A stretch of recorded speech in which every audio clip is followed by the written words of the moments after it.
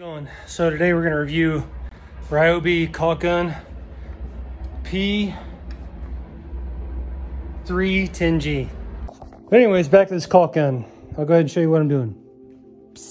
Get out of here. All right, so I'm just gonna kind of show you guys, how much it'll do at its max output. So right here, I'm gonna go ahead and put in just a bead of caulk right here for this base plate. Anyways, here we go. Take a look. As you can see, it's actually quite a bit. It's really cranking it out. And one thing to know about this is that, it'll actually run out pretty quick on its max setting. So if you're doing something like this, you gotta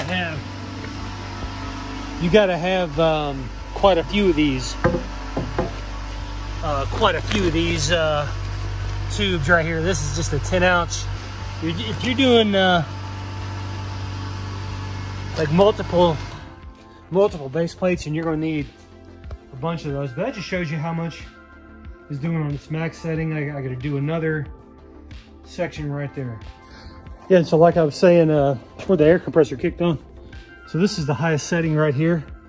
Let's see, it looks like we'll call it 5, and it actually sticks out a pretty good amount of caulk there. I mean, if you have a 10-ounce tube like this, I mean, you're going to run out in 20-30 seconds. So if you're doing something like this, it's going to take a bunch. I'm probably using 3/4 of a tube per 8 foot of base plate. So 1, 2, 3, 4. You just do the math.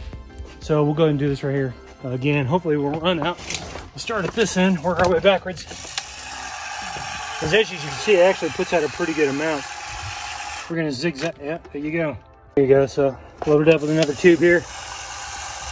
Takes a second to come on out, but once it does, it comes out at, like I said, pretty good amount.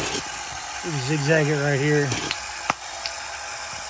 We'll go a little bit slower to really get enough on there. One thing I like about this is that when you let off the trigger, it basically stops. I mean, there's very little, if any, that comes out. You know what I mean? So here's just what it looks like from the top. We'll go and put this board down here.